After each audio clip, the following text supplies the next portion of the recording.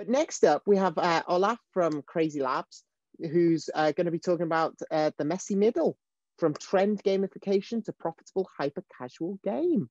Hi, Olaf. How are you? Hey, I'm good. How are you doing? I'm Sorry not for bad, this thanks. technical issue. I was unable to unmute for some reason, but here I am. Hello. It's fine. It's absolutely fine. It's, to be honest, I would go as far as to say it's normal in Zoom world for it to take a few minutes to jump in. But yeah, you feeling relaxed? You feeling good? I feel a bit stressed. It's my first time here, so bear with me. But I hope don't worry. My best. Don't worry. It's dead relaxed. It's dead calm. Where are you coming at us from? Where are you based at the moment? I'm based in Warsaw, Poland. We have several offices around the world, and this is one of them. So there it is. Great. So what's it there? What, about 11 o'clock? Something like that? Yeah, exactly. It's 1 hour ahead. So it's 11 o'clock. It's not so great weather today, but I'm sure it's better than here in the UK. But yeah, I mean, that's nice. 11 o'clock's a good time. But yeah, don't be worried. Don't relax. It's fine. It's dead easy. We've got a good audience here this morning. They've got a lot of questions. So yeah, what sure. I'll do is I'll let you share. Have you got slides to share or anything like that? Yeah, of course. I have my slides ready. If this is it, I'll hit the present button. Well, yeah, if you want to start sharing your slides, I'm just going to remind the audience. Throw some kind words in for Olaf in the chat. Keep the conversation flowing, and throw your questions in because, just to let you know, Olaf, once you've done your talk, don't worry, I will reappear like magic, and we'll just have a chat, go through some of the questions that the audience might have. So, looking forward to see you again. Yeah, over to you. But I'm always here in the background if anything happens, so don't worry too much. Thanks a lot, Sophia. Looking forward to this. I will see you soon. See you soon. All right, so I'm Olaf from CrazyLabs, and I would like to talk about the messy middle, which is a process that we call between the trend gamification and the profitable hyper-casual game product. So I work as a game product owner at CrazyLabs. I help developers who publish games with us to create monetizing game experiences and to optimize the engagement and monetization KPIs to prolong the game profitability time. I also love A/B testing. I do a lot of A/B testing. I'll get to that part in a bit. A little bit about CrazyLabs. I'll keep it real short. We have several labs. We have people working on hyper-casual games. I'm one of those guys. We have guys working on casual games, and we have one lab that is under the radar now, so I can talk about it yet. CrazyLabs is top 3 mobile game publisher developer. We have over 4 billion downloads, and we cooperate with 350 developers across the world. And here you can see some of our titles that we brought to the top charts. You can see games like Homecase, DIY, Tie-Dye, some ASMR games like ASMR slicing or soap cutting. We have Puzzle Maze game, Arcade, Run, Sausage Run. And one slide, oops, it didn't go. Okay, now it loaded. One thing that I often hear recently is that hyper-casual actually maybe, it's a bit too late to jump on this train, but to be honest, it's not. This is the genre that's growing faster than the gaming industry itself. Has almost 20% yearly growth, and it's like 1/3 of all mobile game downloads of the industry is coming from hyper-casual genre. So definitely, you want to be on this train. The entry level is so low, everyone can try to reach these top charts. So let's think, what is the game product? I will start with the game itself. So let's start with the game. You have an idea for the game with some goal to achieve, the mechanics and controls to reach this goal. You've imagined some theme or chosen the art style, printed a bunch of levels to test the core look, and there it is. But if you put something like this in the App Store, it will not monetize it. You need to build around the game several super important components that will make your game monetize. One of those is, of course, monetization. So you need to think where to put those interstitial locations in a smart way so they are not too intrusive, what content to load with rewarded videos. We are trying several new ad types, like non-clickable ads that are not intrusive and they just build brands top of minds. We are trying rewarded interstitials, sometimes in-apps or subscription models. Then you have a marketing team that is creating new videos. We are always trying to stay on top of trends with doing or implementing custom levels or mechanics to be in those trends. You have then user acquisition team that gets those videos and adjusts the spend budgets or bids according to current ARPU, because obviously you don't want to spend more money than you're earning because you will be losing money by doing so. They monitor individual source of traffic. You have creating the chasing the bugs on both platforms, iOS, Android, optimizing low-end devices performance. We need to comply with new store regulations and support multiple OS versions. And then there's my favorite, which is analytics. We do a lot of A/B testing. So we measure engagement KPIs and monetization KPIs. And for instance, in your initial game, you probably had just a bunch of levels, but we try several level funnels. One can be harder, another can be more easy. And then you analyze as displayed per user and per level. So you can then cherry pick the good performing levels from one funnel, combine it with another level with another funnel, and you have that nice engaging level funnel that will monetize the best. You have App Store optimization team that is testing screenshots, icons, keywords to boost organic users. So basically the ones that you don't need to pay for. This is super important to have those organic users share, because it will affect the eCPI. So CPI stays the same. This is what you pay for install, but eCPI considers all the organic users that you don't need to pay for. And if you have significant amount of those guys, you can increase the bids. And then we have the legal department that is chasing the copycat, because if you hit the top charts, for sure there will be clones and we need to remove them from store. And the game itself, it becomes a bit more complex. Apart from primary goal, you need to think about secondary goals to boost retention, like missions. You want to build progression system with some meta game with unlockable content to balance economy. And overall, it becomes a little bit more complex, but without that very first simple game that you started with, building those components around won't make any sense. So it all starts with the good game idea and the player engagement. So now let's talk about the messy middle. You always probably will start with a prototype and a good performing video. So you got those this nice video with full game idea. It has a low CPI, and this is a great kickstart. It's fairly difficult to get a profitable CPI, but this is not enough by its own to monetize the game. You need to reach engagement KPIs, and that will be the messy middle part that will only monetize your game. So this session is a bit short, so I decided to put just 4 guides you may want to follow to handle your messy middle process. So 1, controls must feel good. This will boost your session length. 2, you need to allow exploration and creativity to boost retention. 3, keep the levels short. It will improve the level flow. 4, monetize player desires in order to boost rewarded videos. So now I will go one after another. Controls must feel good. Otherwise, the show won't go on. This is super important. I put it as the first place. Those hyper-casual games are relatively small products, let's say, and everything matters really, really much. So if you have this great video, the player engaged and downloaded the game, but then the controls feel clunky, not responsive, there is a big chance you'll get the instant churn. So this is something you really want to polish, put efforts in more iterations to make it look good.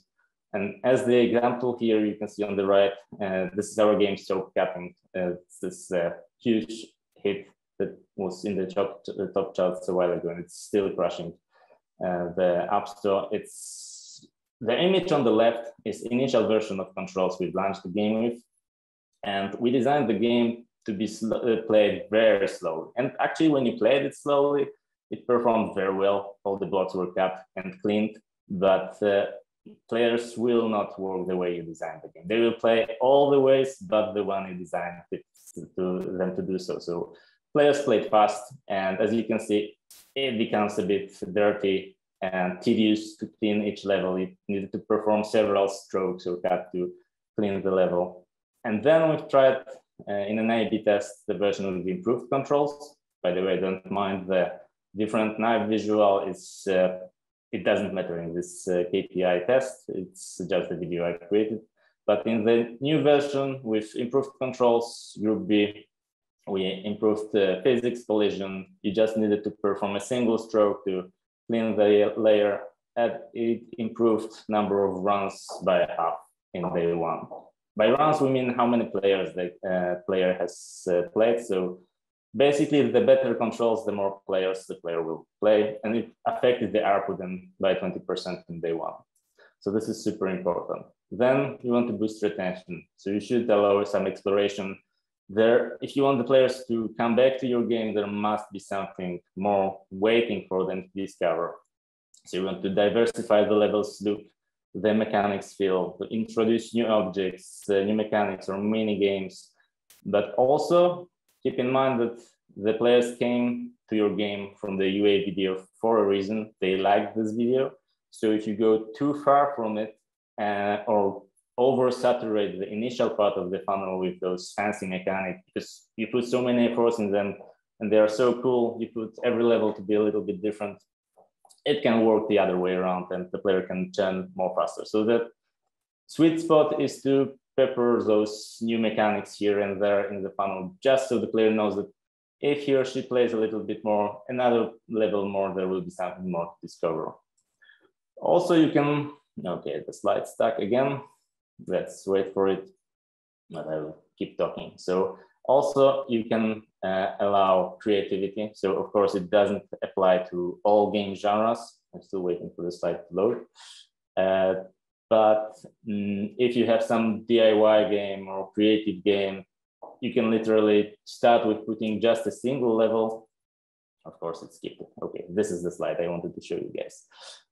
You can always even look one single level, and if you allow the player to alter it in different ways, so it looks very different from level to level, even though it is a single level, you can still get a nice retention out of it. But as I said, probably it's not applicable in all genres. So when you can, something to consider. Then you may want to keep the levels short. The levels should not feel tedious to complete.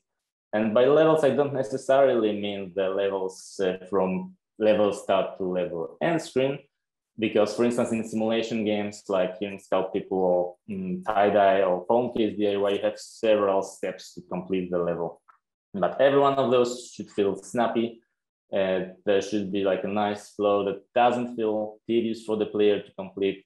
You want to reduce number of taps required in UX. So if there's some process that is completed by the player, do not require him to hit next button, because every button in the level in the UX flow will cause a little bit higher churn in the funnel.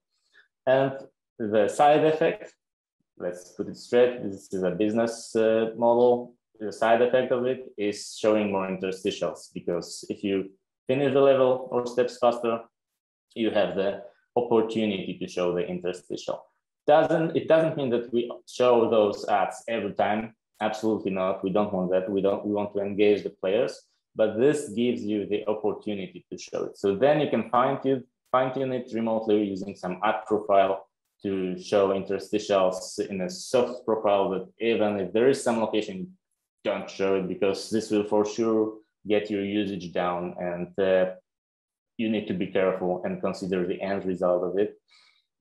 But you can also try and compare with more aggressive profiles and see how it performs. So in the example here on the right, what we did is we matched two steps of Scout People. At the bottom, you can see that there was initially a step where you needed to drill the eyes first and the mouth and confirm it, and then only you could sculpt the whole head. So we've combined it combined it together. You could do this at once. And also we've removed the delay from the tool itself. So this is something about controls I mentioned before. And as you can see, it got nice improvement in ARPU. It just felt more snappy. The players felt more in control. It felt more creative and less tedious to complete this level. So definitely try to keep the levels short. And then monetize player desires. This is something to consider when you are thinking about rewarded videos. So you always want to create the content that players want to unlock for an RV. It shouldn't be brute force. It should be never mandatory to complete the level, but it should something like a meaningful addition to the gameplay. So something that you really want to unlock and you're not forced to do this.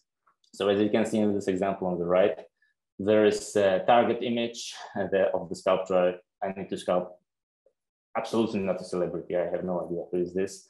And there is a very characteristic critical prop that you can obtain. You can apply it to your sculpture, but you need to watch an RV, which is a rewarded video.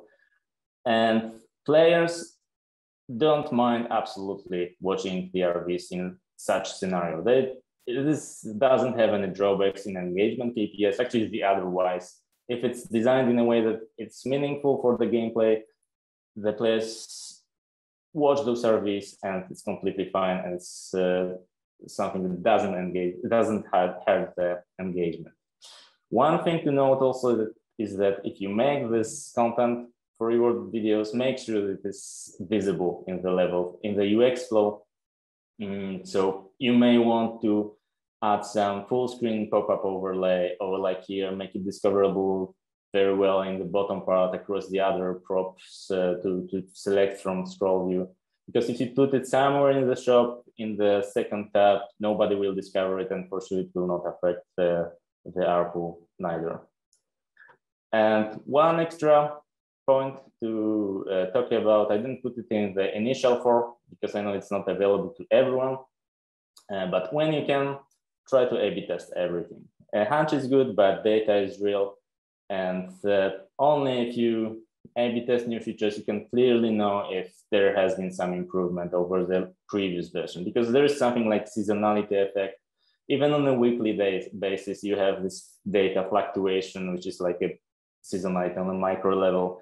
So when you compare the versions with different time frames, it's pretty hard to make conclusive results. So we always try to keep the control group exactly the same as the previous version, just to measure the new features within the same time frame. And then we isolate the features per group, because if you start with the combo, then actually you don't really know if feature B was affecting the KPIs or feature C, because they were together. Maybe actually feature C put down the feature B. So it's always good to isolate those features. Having said that, you need to consider how big cohorts you collect every day, because you cannot just put 50 groups and acquire like, I don't know, 100 players per this group, because it will be very noisy data. We also add a second control group, because if we measure two control groups together, then you can see that the data is noisy or not if they are showing the same results. So this is something to consider when you can.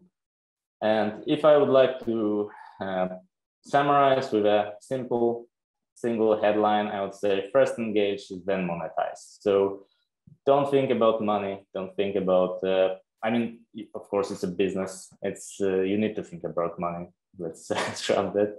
But in the first place, you need to think about how to engage those players, because if they are not engaged, you will not get any revenue out of it. So you want your game to feel good with good controls that will increase create longer sessions, increase usage time, number of runs the players will play. You want to diversify the content to get higher retention. You may want to get the levels short. It will improve the level flow, and the player will be more likely to play another level in a row. And you want to have desirable locked content that will boost your RV impressions. And so that was all I got. think I got it within 20 minutes. Sophia, I think we can go to Q&A. Sure, yeah, let's dive into some questions. We've got quite a few here, so we'll, like with the last talk, I will do my best to see how many we can get through. But first of all, thank you for such a fascinating talk. So thank you, Olaf. Thanks for having me. No, thank you for being here. The first question I've got here is, how can developers balance the creative side with the practical and financial part of the game? And how would you answer to the people that think hyper casual games are 100% focused on financials? I would say always going with the publisher. I know I'm going from the publisher side, so it doesn't feel legit, but it's always easier to jump on the market with the publisher, because it's us who help you acquire the users. It's us who help create those videos. So if you go alone, you need to cover all expenses by your own. And this is why there is this rev share deal between the developer and the publisher, because we put lots of cost on our side, so we can have a win-win situation in the end. Okay, great. And I'm going to just go through them in different orders here. So Jonas has asked, in UA for hyper-casual games, how important is the ROAS in a specific campaign versus the creation of hype, getting up the ranking lists, and getting high amounts of organic users? And this is all in comparison to mid-core and hardcore games. Okay, so I can speak about hyper-casual, to be honest. Yeah. Not that much into mid-core user acquisition. Always, when we measure new videos, to be honest, in the first place, it's always about CPI. So return on ad spend, of course, but hyper-casual games usually don't have such big revenue as mid-core or hardcore games. So you always want to get the CPI very low, and this is the main benchmark. And of course, ROAS are important, and this is the key. But usually you know what ARPU you have, and you try to get around. I'm not sure if I can talk about these KPIs, to be honest, in this talk, but there is this sweet spot we are setting for ROAS, and this is the benchmark to get the CPI according to the ARPU that we get in the game. So yeah, we have like a set ROAS goal, and then CPI has to be accordingly lower to the ARPU. Fantastic. Okay. Like I say, anyone who's seen me on panels or something likes things, knows that I like actionable things. And there's a question here that I'm sure will be of interest to a lot of developers who are in the audience who might be thinking about working with CrazyLabs.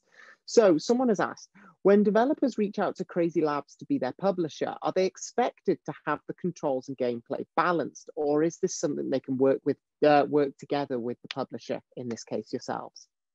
So we always collaborate with developers. It's never brute force. And when I discuss new features with the team of external developers, publishing developers, we always discuss it together.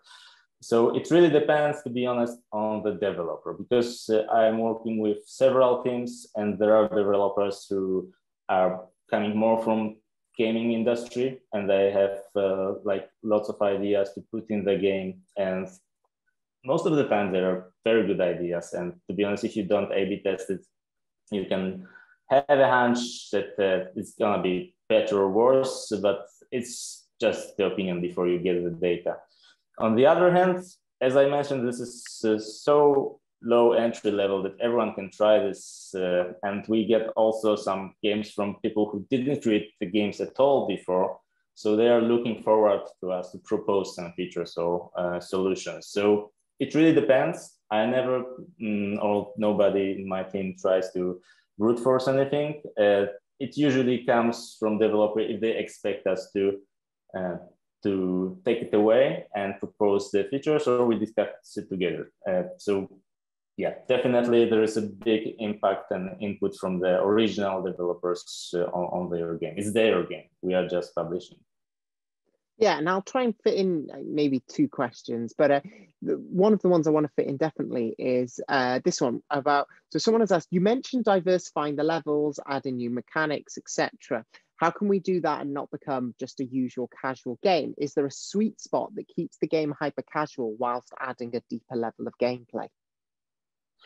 And I would say that, yeah, of course, adding complex meta game that would rely on adding in-apps would be like chasing this hot hybrid casual thing that everyone's trying to chase on the market.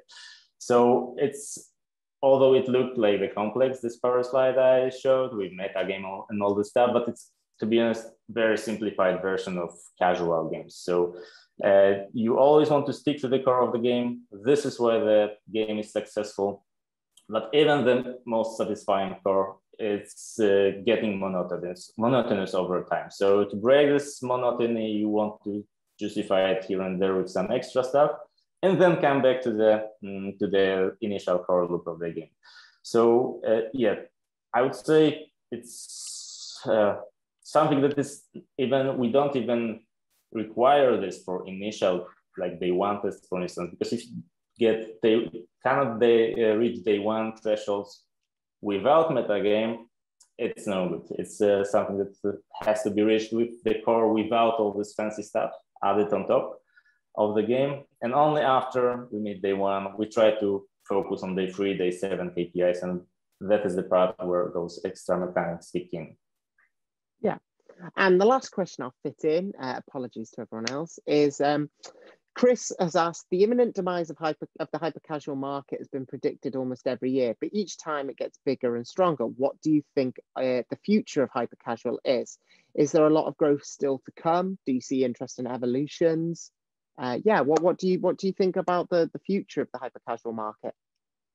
Yeah, like I said, it's growing every time. It's ridiculously growing. So I would expect, this is my assumption, that it's not just something I'm guessing, that probably we'll see some new platform that then we could be able to port same hyper casual appeal to the masses, but maybe it will not be the phone anymore. It will be something else, like VR glasses that look like Ray-Bans or something like that. I'm pretty sure there is coming a new platform that will be utilized for gaming as well. But until this comes, hyper casual all the way, because this is a genre for non-gamers, and most of the world are non-gamers who just want to kill the time. We are competing with Netflix, with consuming news. It's something that people want to do in their spare time, and most of the people have some spare time to do this. Fantastic. Well, thank you, Olaf. That was a really interesting talk. So thank you for joining us and being with us here. Thanks a lot, Sofia. It's been great being here. I hope I shared some knowledge, and looking forward to the other sessions. Definitely. Well, thank you so much. Thank you. And yeah, enjoy the rest of the sessions and the day and the week.